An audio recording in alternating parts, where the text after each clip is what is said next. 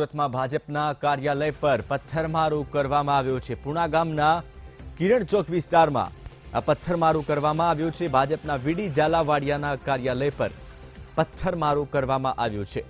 જો કે સમગ્ર મામલાને ગંભીરતાથી લઈને પોલીસનો કાફલો ઘટના સ્થળે પહોંચી ગયો છે।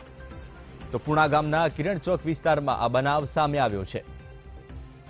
વધુ માહિતી આપશે સંવાદદાતા શૈલેષ ત્રિવેદી। શૈલેષ, કોના દ્વારા પથ્થરમારો કરવામાં આવ્યો છે?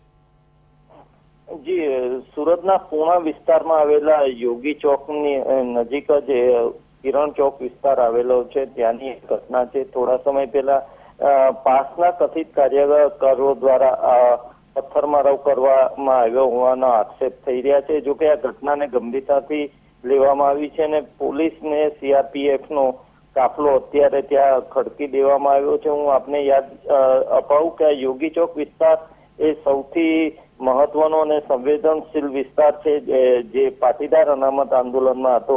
ત્યાં ભાજપ દ્વારા કાર્યાલય શરૂ કરવામાં આવ્યું છે અને તે જગ્યાએ પથ્થરમારો થતા થોડા સમય માટે દોડધામ મચી ગઈ હતી, પરંતુ જે રીતે પોલીસ બંદોબસ્ત ગોઠવી દેવામાં આવ્યો છે તેને પગલે હાલ પૂરતી આ વિસ્તારમાં શાંતિ છે। જી શૈલેષ, જે લોકો દ્વારા પથ્થરમારો કરવામાં આવ્યો છે એમાંથી કોઈની ઓળખ થઈ છે કે કેમ?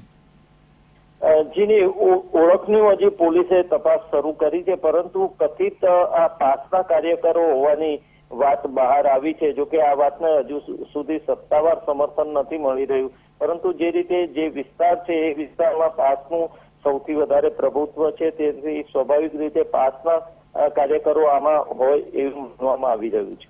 જી શૈલેષ, માહિતી આપવા બદલ આપનો આભાર।